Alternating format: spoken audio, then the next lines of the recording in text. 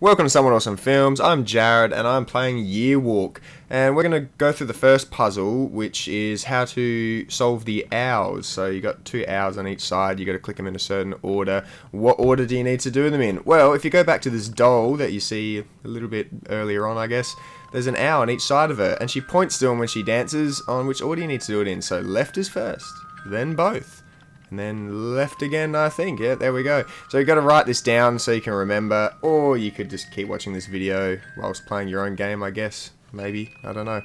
Right again. And then that's pretty much all there is to it, but I guess you just have to see the scratches on the side of this doll and like figure out that they're owls.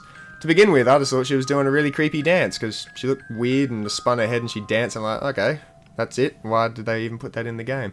So there you go. So you got left, then both, then left, then right, then both, then left, then both again. So you got to go back to the owls this way. There they are, and do it in that order. So left, and then both, then left again, then right, and right again, then both, then left, both, and look, there you go. Door opens, or tree opens, whatever. It's a tree with a door.